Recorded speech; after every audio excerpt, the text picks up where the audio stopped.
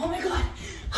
Haven't you noticed that when a guy pays for everything in the relationship, she's getting taken care of, but when she pays for everything in the relationship, he's a bum? Haven't you noticed that when a woman can't pay for her kid, she gets subsidy, but when a guy can't pay for his, he gets jail? Oh my God. Haven't you noticed how when a girl's bisexual, it's to be embraced and encouraged, but when a guy's bisexual, he's just gay? Hi there, my name's Chloe Roma, and today we're going to be talking about double standards.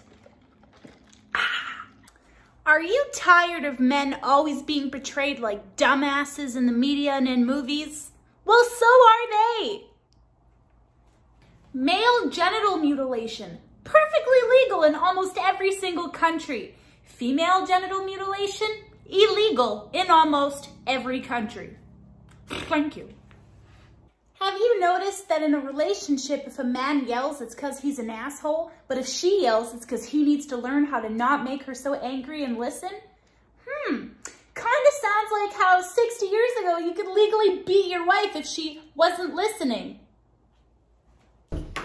Or how about the biggest double standard of all time?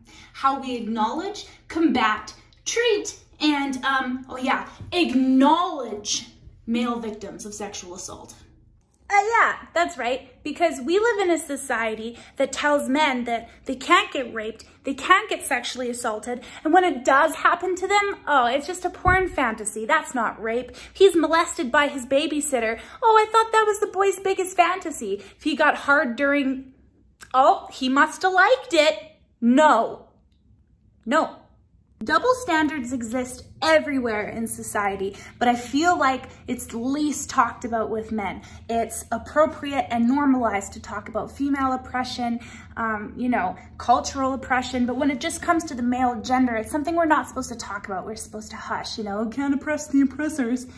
Open your goddamn mind, okay? Everybody can be affected, and I'm telling you that we are affecting the men in society, and we need to get rid of these double standards for both men and women so that nobody can be oppressed.